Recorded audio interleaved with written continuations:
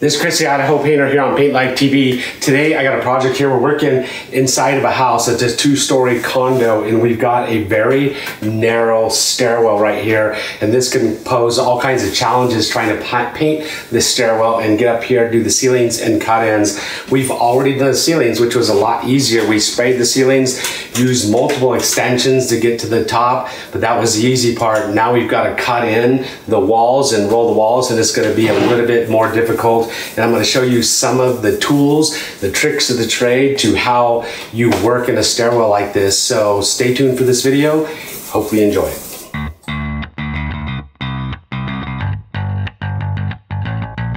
Okay, now we're down here working in the stairwell. I'm going to show you some of the tools. One of them, we've got a extend, climb, extend ladder, because there's no way you can manipulate like a 24 foot extension ladder in a stairwell like this. So the extend, climb, extension ladder is absolutely amazing, the perfect tool for this. We've got a pivot ladder box in here where we can level our ladder on stairs.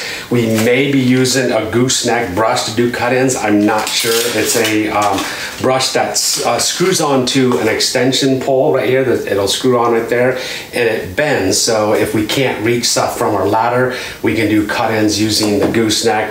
We're going to be rolling the walls with a coated wool roller from Premier. I've already done spackling using Crawford spackling because it is a narrow hallway, getting furniture up and down in here, people, roommates moving in and out, walls get banged up pretty easily. It's a Sun Valley texture, smooth wall.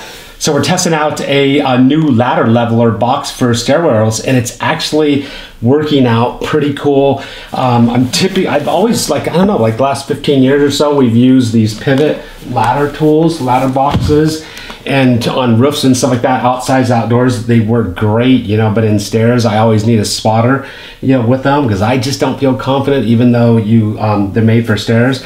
I just got this thing. It's been out in the shed for quite a while, in the tool shed, and had the opportunity to bring it here. It's fully adjustable and it is way more stable. I think we feel way more confident on it in stairs. It's a great tool if you work around statters or ladders, something like that. Anyways, I don't know. You might want to check it out if you're accustomed to working in situations like this. The Ladder Aid Pro.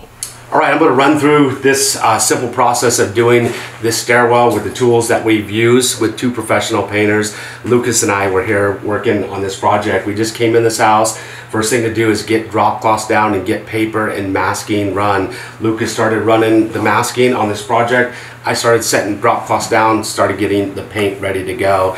This stairwell, high stairwell, the way this thing is typically going to run is we're going to work our way from top to bottom. If you work your way from bottom up, you're going to end up putting your ladder on wet paint. So cut-ins are the very first thing you want to do. So once I got the paint ready, we've got our carpets and floors protected with our proper masking.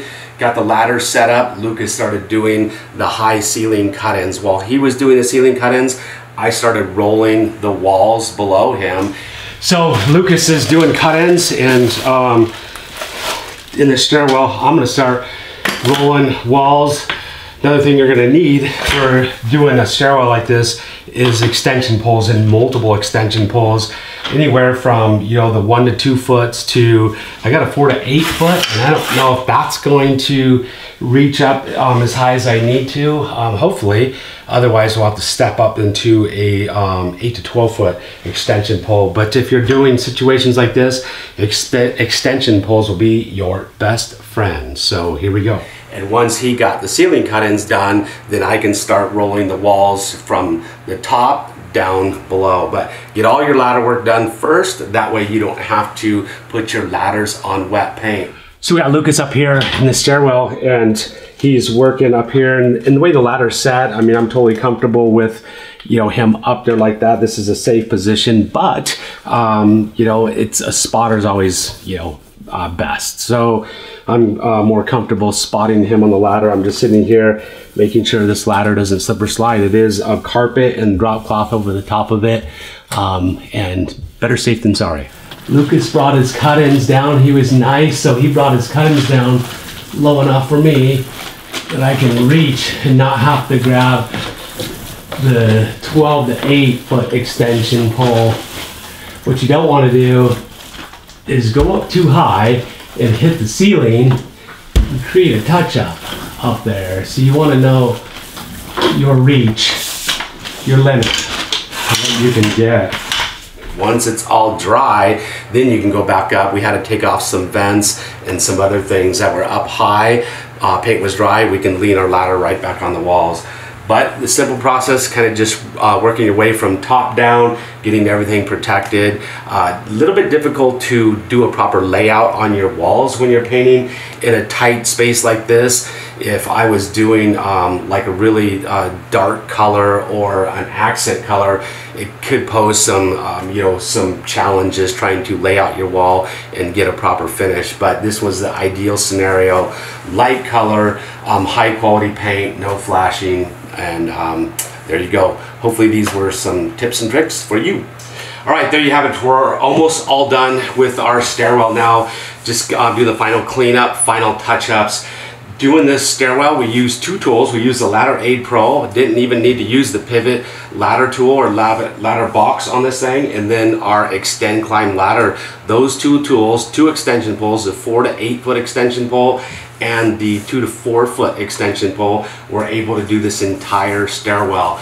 Looks pretty high, very difficult situation if you don't have the proper tools, but those simple tools made this very simple and easy for us to do. It took us about, about a couple hours to do the stairwell. It's all done now. If you haven't subscribed to our channel, subscribe, hit the notification bell right next to it, because if you don't hit the notification bell and just simply subscribe, you won't get notified every time I come out with a new video. It's free, simple, easy to do. If you have any questions or comments about the tools that we've used in this video, just leave them down in the comment section below. Hopefully you've enjoyed this video. Hopefully it's helped you down the road. Maybe if you run into a situation like this, how to get it done quickly and efficiently.